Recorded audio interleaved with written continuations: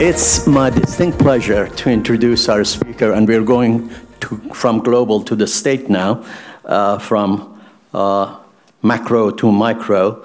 Our speaker, Christi Craddick, who happens to be a fellow UT Austin graduate, and she got her undergraduate degree as well as a law degree from University of Texas at Austin, and I know what a difficult feat it is to get to law school in Austin, because the current dean of law school happens to be a former student of mine, and he was telling me that the standards that always have been very high have been becoming more stringent under his leadership.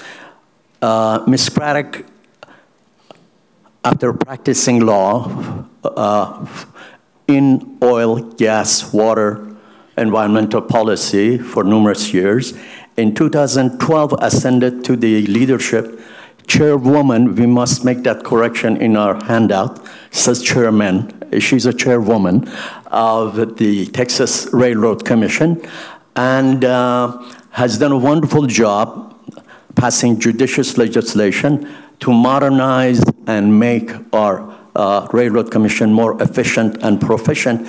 And her leadership has been in large part responsible for making us not only a leader in energy industry nationally, but also making us more energy resilient. Without any further ado, I give the podium to Ms. Craddick.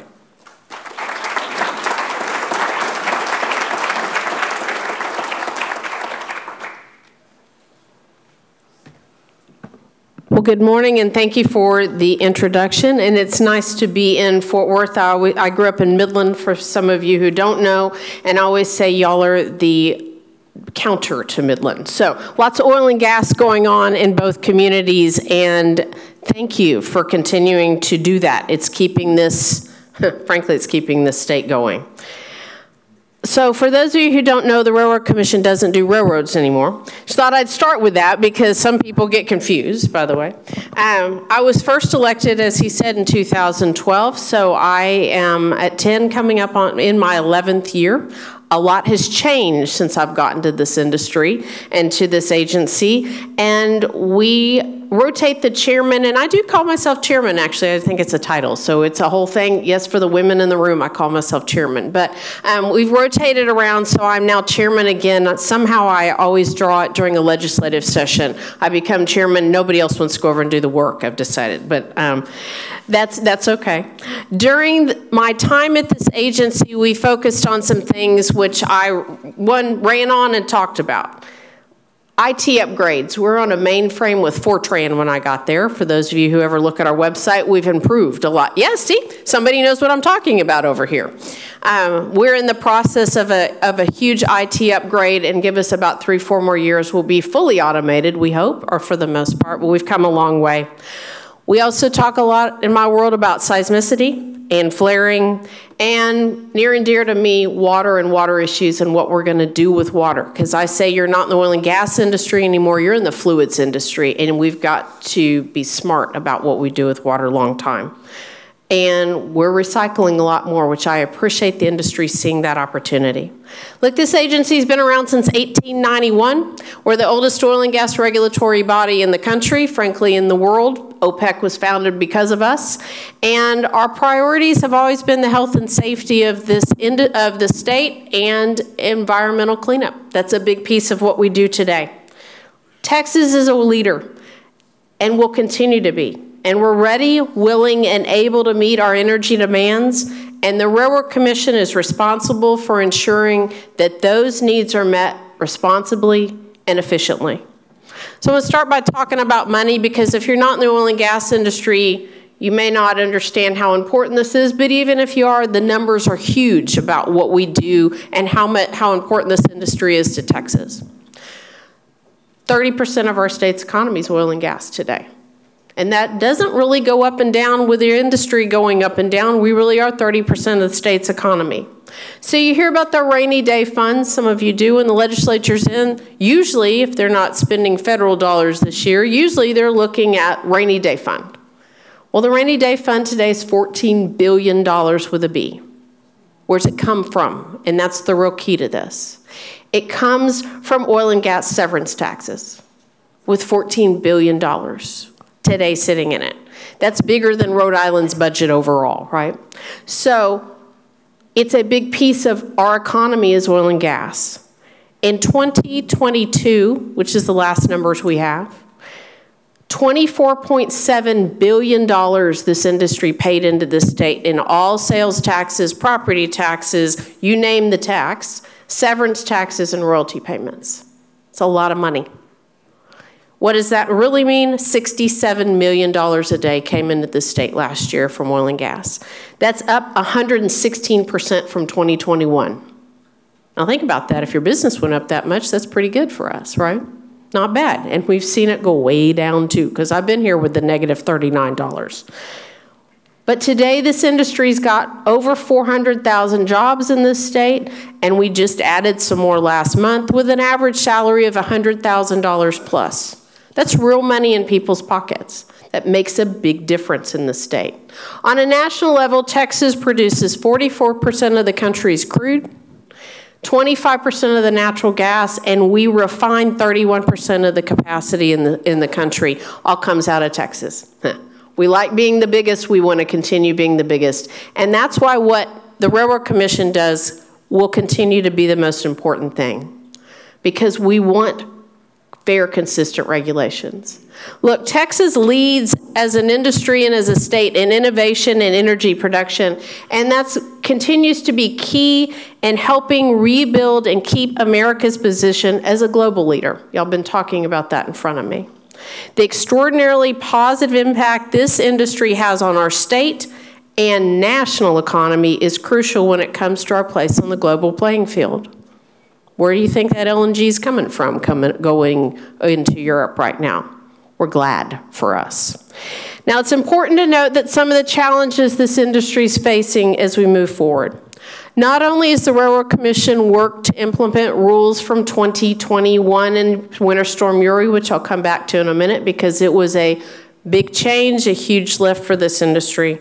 But we're also, look, we've got a federal government that doesn't necessarily like this industry. In fact, I'm not sure it likes this state some days.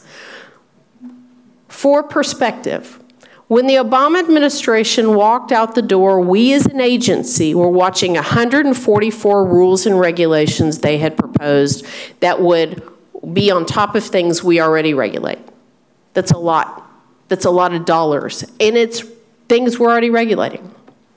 When the Trump administration walked out the door, we were watching 4. That's it. 140 went out the door. They didn't need them anymore. They recognized that states were doing their job and that this industry is pretty important. Now we've got a Biden administration. Those numbers keep going back up. First thing they did was get rid of Keystone XL pipeline. First thing.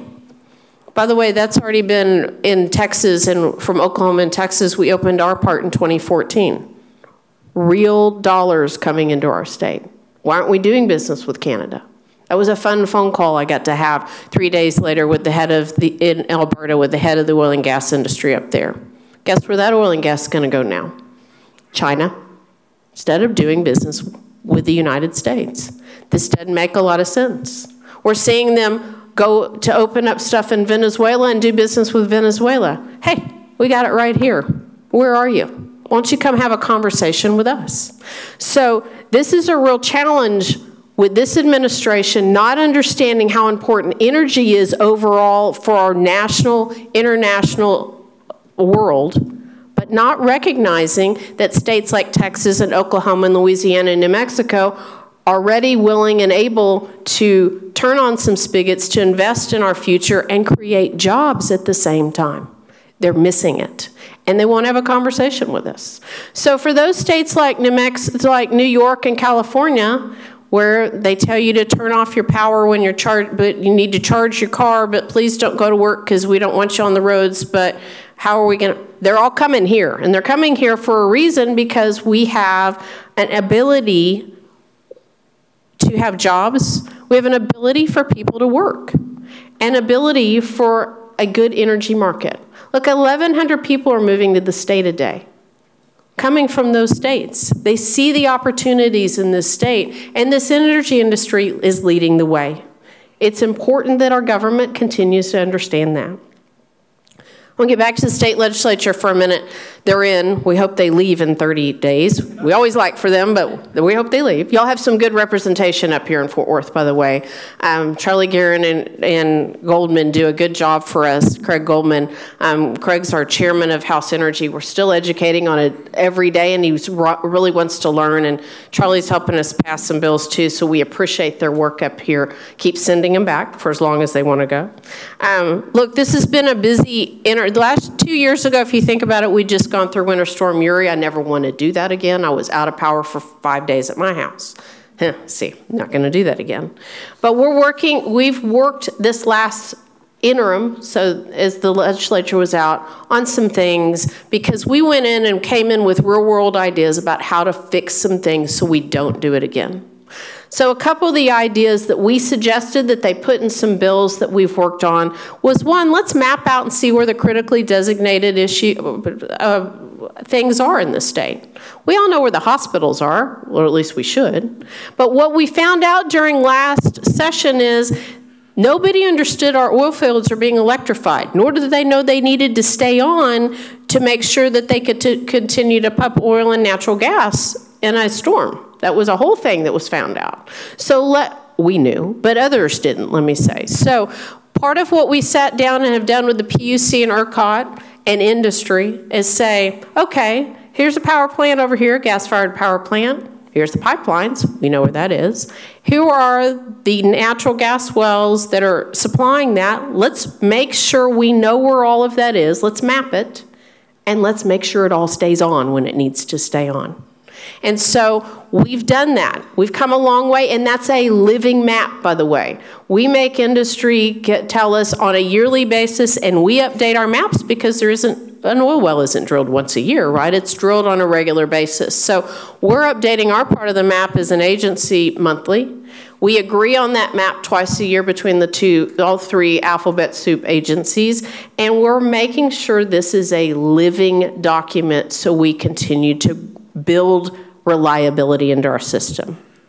The other thing that we did as an agency and suggested, we had a group called Texas Energy Reliability Council. It's been around for a long time. We suggested that we formalize it in statute. And we added the PUC and ERCOT and TDM with the Emergency Management Group, and we've got the Highway Division. Lots of I call it literally the alphabet soup group. And we all sit and have real conversations about what road needs to be cleared for safety so we can get someplace. Where are the power issues? Where is there a natural gas potential issue? Where are the problems so we can address those in real time and plan for those issues going forward?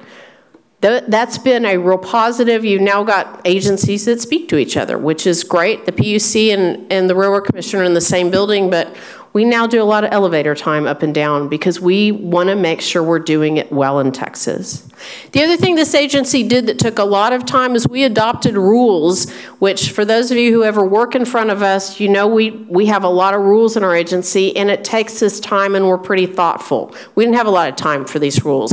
So we went back to industry and said, okay, we have to learn how to weatherize really quickly. We're the only state that's doing it. We like leading, so here we are. So during last session, I called some people and said, what does weatherization mean to you? Now then I got some snarky stuff, but I'm going to tell you one of them because I think it's funny.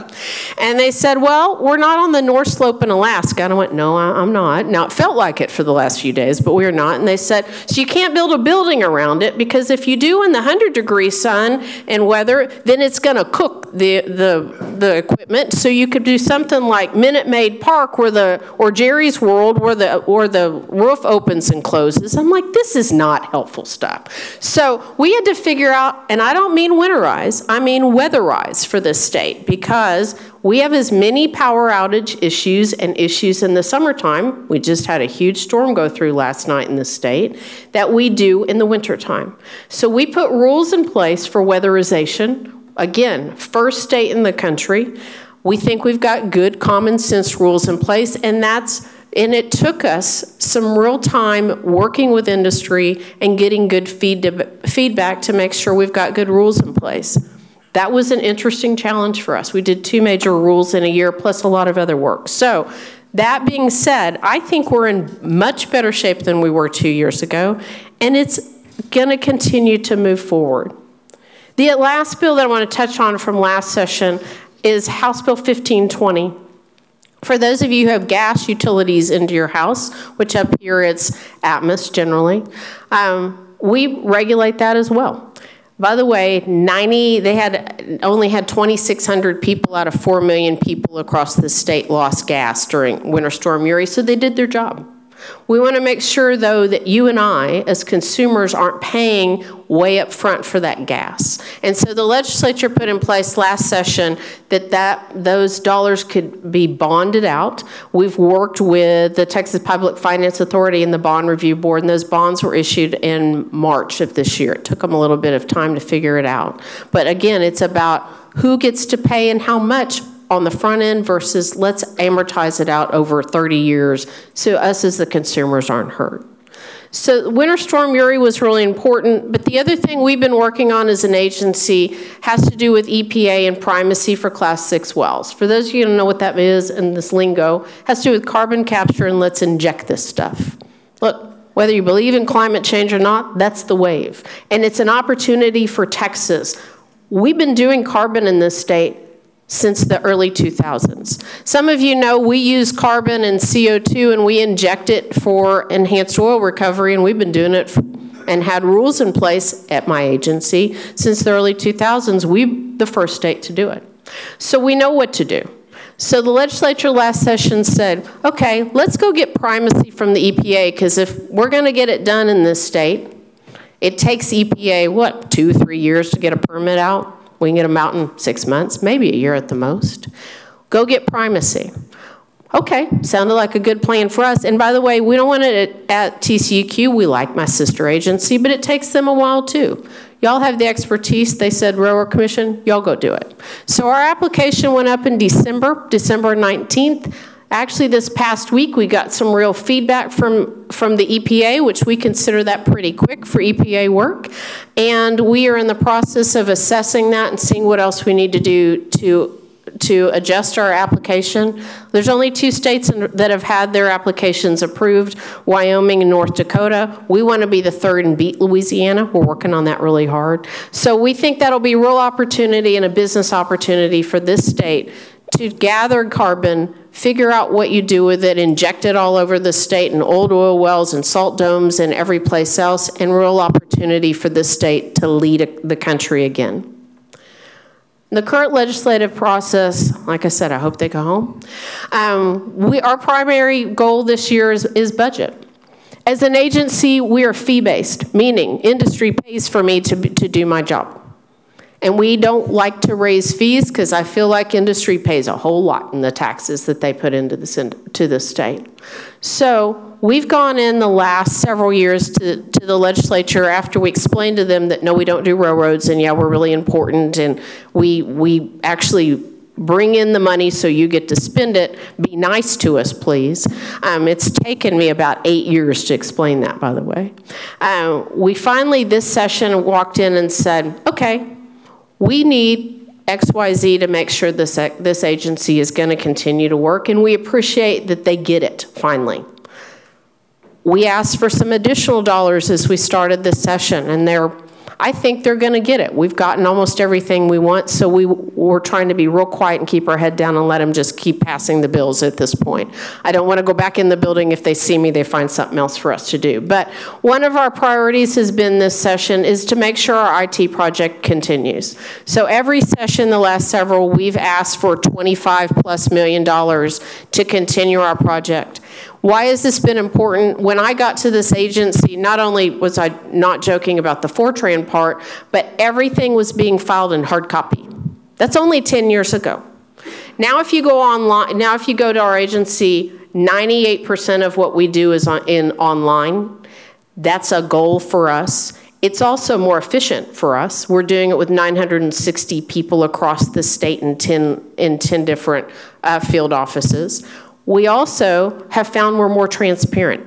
Everybody wants our data. Everybody wants to see what's going on the oil well right next to them. we think that should be publicly available. So we've asked for more IT. We've told them we're on budget and on time, and so we finished phase 1. We're in the middle of phase 2. We're asking for phase 3 money, and by the time we finish phase 4, we'll at least be off mainframe Fortran and be on real-time data, and that's been our goal. So we appreciate that.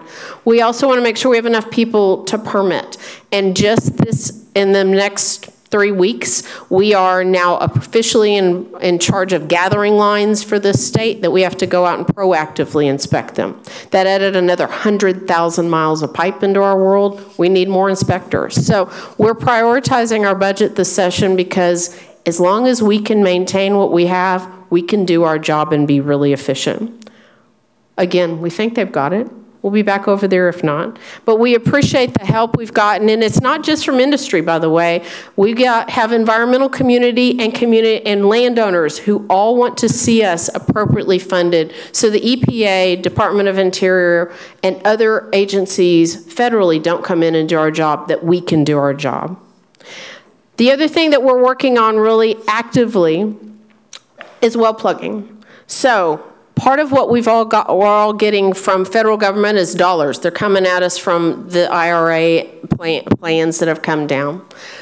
They prioritize well plugging. Great, okay. We have a well plugging program. We plug about 1,000 wells a year that are abandoned orphan wells. This has been a priority at my agency for 20 plus years. In fact, we've plugged over 40,000 orphan abandoned wells in this state in the last 20 plus years.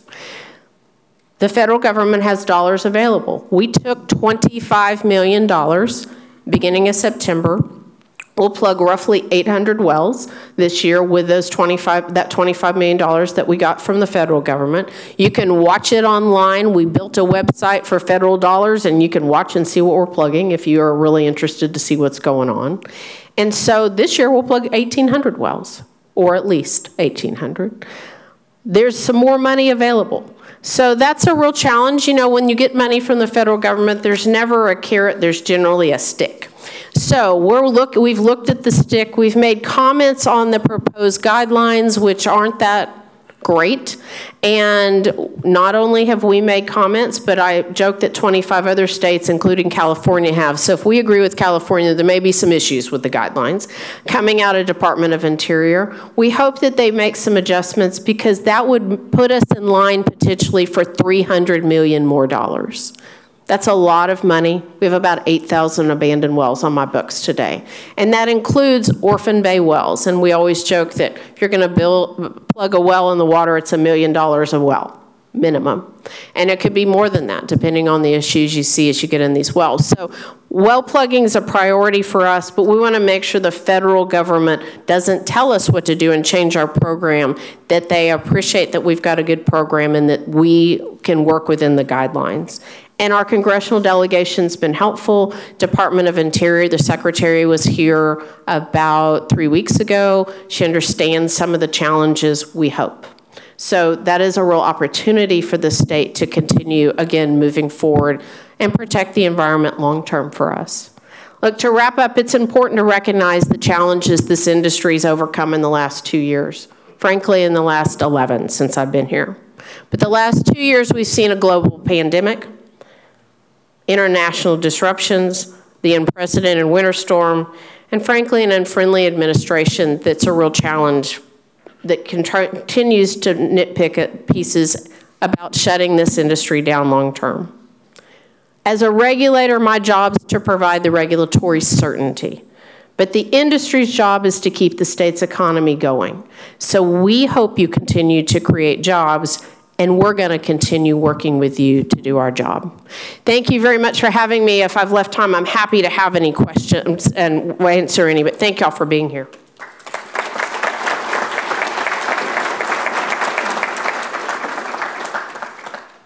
Oh, she's even got a microphone. Yes, sir.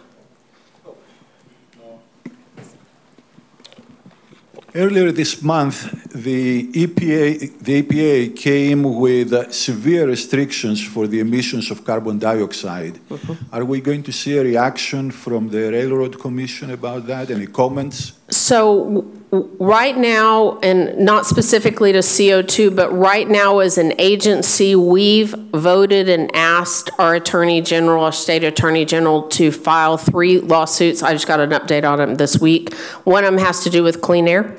One of them has to do with waters of the U.S., and one of them has to do with endangered species. So I assume we're going to be suing on CO2 as well. We're getting ready to probably sue on methane if we haven't already started that lawsuit.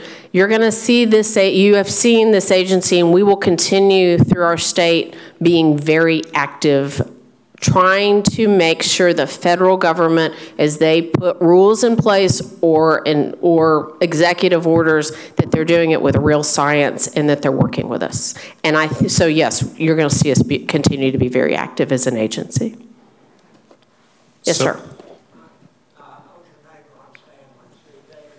Yes, sir. I was like, I know you. How are you? Well, I'm doing great. Good. I'm doing well. Good. Well, you know, my parents have moved, by the way. I know. Sorry, neighbors. Congratulations. Hey. I'm curious what your thoughts were following the winter storm. There was a lot of discussion on Texas joining the national grid. I'd like to hear your comments and thoughts on that. So the question is, should we join the national grid after the winter storm? And my answer is, I hope we don't. I think we do it better in Texas. Now, we're never going to be perfect. Our biggest challenge, frankly, in my opinion, about our grid and our infrastructure generally, there's 30 million people that live here. And so growing that grid and maintaining that grid's a real challenge for all of us, whether, and I say that because we need more pipeline, we need more highways, we need more infrastructure. But Texas's grid does better than if you go look at the West Coast or the East Coast. We do a much better job. We have better maintenance, we have better environmental controls, and we, I think, have better pricing. The legislature this session is looking at bills about electricity specifically, and thankfully my neighbors or my co-workers downstairs, Public Utility Commission, are working through some of those. And if we can get, well, we've got to have more natural gas built in this state. For those of you who never go to West Texas or who go on days, and that's where we've got a lot of windmills, look, the wind doesn't blow in August. It just historically doesn't blow in August. It also doesn't blow in the middle of a winter storm. Solar's not a bad thing either, but the sun's not out today. And we aren't there with batteries. So we've got to have what I consider firm fuel, and in this state, and in most states, it's natural gas, it's coal, and it's nuclear. Those are the 3 firm base load, and if we don't continue to build and develop that, we're in trouble as a state because we're in a high growth area. Yes, sir, right here. Great talk. Thank you. Your presentation. Thank you. One thing I haven't heard so far, so I was in Europe about 2 months ago, and in Europe, in Germany particularly, offshore wind is a very popular topic as a way of baseline, because in the middle of the sea or in the sea, wind always blows, right? So it's a baseline load.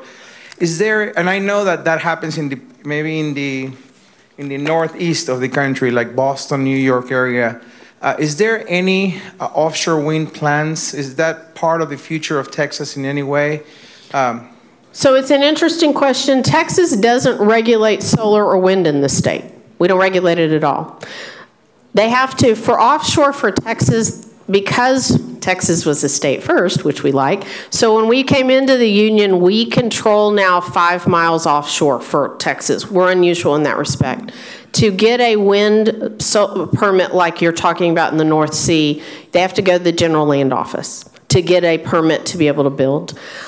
There's some conversation about building wind offshore, and there's nothing wrong with that. Again, it's a piece for us, but where the good parts are to build wind offshore, we also have military bases sitting right there, meaning Air Force bases. So you've got an issue with the Air Force bases don't actually want the wind offshore because it affects their flying areas and their sonar and their radar. So that's not a priority in this state today. We've got enough wind going in West Texas. In fact, we're the largest wind state in the country, by the way. We've got a lot of wind in West Texas. What we need long-term, though, in this state is consistent fuel source. And while you're talking about Germany, I like that they've shut down all of their nuclear and their natural gas and their coal, but now they're burning wood. So I don't know what that does to their CO2 levels, but I don't think that's that great for them either. So look, all of the above works, and when you start picking one or the other, that's when you get into problems, and that's where I think the challenge is today. Yes, sir.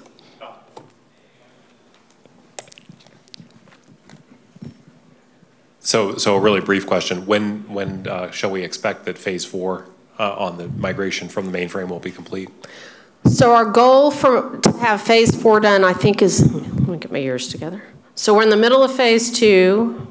Phase 3 comes, so by 2026 is our goal, and at that point it'll be a lot of wrap-up stuff. A lot of the migration off of Fortran has really already happened, and if you go look at our website, it's a lot of seamless. When I got there, you had to wait a month or two to be able to get our data. Now it's 24 hours behind. So what we allow on the public is 24 hours behind. So it's basically real time. Thank you for coming, and thank you for making comments early on about wastewater, saltwater disposal. Could you talk a little bit more about that and some of the differences in philosophies on shallow versus deep injection for Texas and New Mexico? I know there's a lot of water that moves across the border. Just comments on that would be wonderful. Will you go remind New Mexico that a lot of water moves across the border? We're having some challenges with them today. Look, saltwater disposals, you can't be in this business today without some kind of disposal. At some point, the water gets way too dirty. This is where we've come, I think, in the last 10 years, though. When I first got here, we had to have fresh water. That's all we would use in this industry. Now I'd say 50% plus is being recycled, and we're using kind of dirty stuff. And that's good because industry's figured out the technologies. That being said, we started with seismicity right up here just west of you with AZEL about 8-9 years ago. And at that point as an agency, we didn't have anybody in our agency who knew what to do. So we hired a seismologist. We put new rules in place on disposal. And at the same time, if you'll go look, Oklahoma's having some of the same challenges. They figured out how to go research it and then put their rules in place. We put rules in place, and now we're all trying to still figure out and research it. We have a seismologist in our agency. We have people who really look at this thoughtfully, and we've also gone to the legislature, and through Bureau of Economic Geology, they've put what we call TexNet in place. We now have 40+ seismometers on the ground that are state monitored, not private ones. We always like that data too. BEG is also getting privately monitored data. So we're finding out a lot more about seismicity, which I think is a real challenge for us. And the joke is every time I go to West Texas, we have a big earthquake. Great. I've had it happen 3 years in a row for me now, and so I think I'm not invited back at Christmas time is what I was told this past year because they've had one every time I've gone. But this is serious stuff. And so what we've gone and had a conversation and are having serious conversations is what's causing earthquakes and what do we do long term, not just how do we get rid of earthquakes or manage them better, but how do we use water better in this state so we don't have to dispose of all of it and we can figure out how to recycle and reuse. Both those conversations are ongoing. So to answer your question, we all thought 5-6 years ago if you went deep that it wouldn't cause any problems, particularly in the Midland Basin, and we wouldn't have an earthquake, and that was fine. Boy, did we all not know. So what we've gone back and done, and industry has participated, we are putting in these SRAs, these zones that are about 10 miles out across that says this is an earthquake area and you can't dispose of, or you have to come do a lot more hoops, or we have to manage your pressure in these areas because we're trying to manage those earthquakes. This is important to us, and they're shallowing those wells up. Okay, that's not a bad thing either. But that means, but you shallow up, that means you could have a pressure issue in a zone or in an area too. So no answers become perfect. and we look at each area individually. So what we did up here in Azle is not what we're doing in West Texas. It's not what we're doing in the Delaware Basin at all. Every area is a little bit different. We're trying to manage each one of those. And again, we've got industry partners because frankly, industry has better data than we do on a regular basis. We put out a notice to operators in January that says if you come in for any new disposal wells, you have to give us a lot more data than you ever have, and we want you to give it to us not on the surface, but we want downhole information. So that is becoming the direction we're going. We're seeing Colorado do it. We're seeing other states do it. And we want to know the answers. The other piece that's going on, like I said, is recycling. And so this past session, Charles Perry, who's out of Lubbock, put together a water consortium. I saw him 2 days ago in the building, and I said, did you get your money for it? And that group, led actually by Texas Tech right now, and other institutes and other groups, are trying to figure out how we recycle, what we do with this water, how we can reuse it, and how it makes better sense instead of putting 40 million barrels a day, which is the direction we're going in the Delaware, downhole. And so to your answer, the other piece that you said about New Mexico, what we know is if you go look in the Delaware Basin generally, they have a lot more water in that basin that comes up than we do in South Texas, for instance. That's why I said we've got to manage each one. They're injecting in New Mexico, and they're injecting deep, and they haven't finished, haven't quit, and we know that that's coming downslope to Texas. You know, it doesn't matter where the boundaries are for states, the geology is kind of the same.